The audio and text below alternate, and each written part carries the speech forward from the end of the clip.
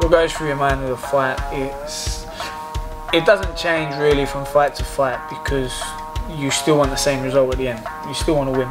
So through your mind, you think about not giving up, you think about winning, you think about the end result. You know, that always goes through your mind.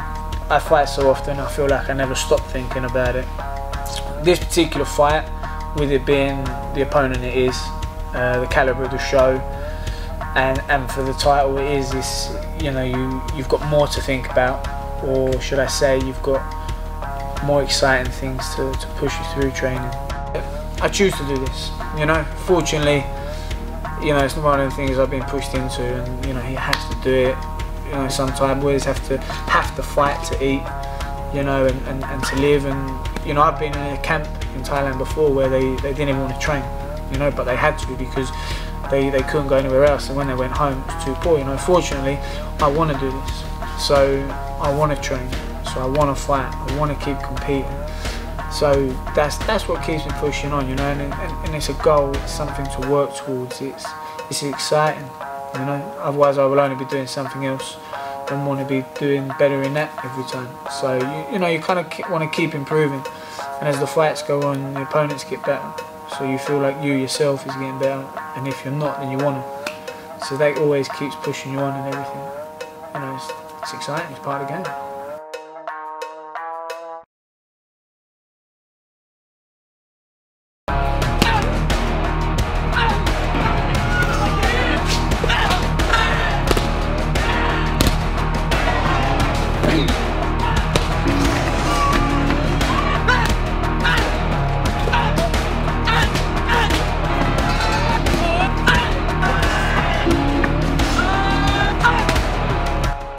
You're all in favour of your winner and the winner of our -66 kilogram 4-man tournament, fighting out of the blue corner, it's Charlie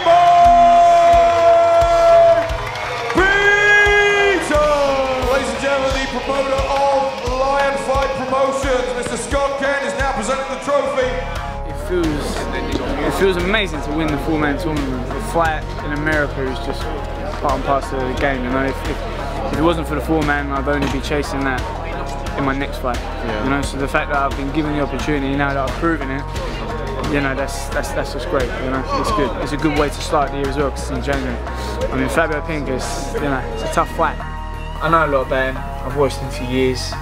I've watched many of his fights. I know he's had like 120 odd fights. You know, he's won the majority of them. He's a high profile fighter. He's highly ranked, and he's one of the top fighters in the world. I feel like he's coming to an end, you know, in a respectful way, you know, and I feel like it's now my time to prove it. Fine for that. Okay. January 29th, if you're tired of the cold and you want to come to Southern California, come watch your hometown hero fight for the world title against Fabio Pinca. Did you not hear that? World title against Fabio Pinca!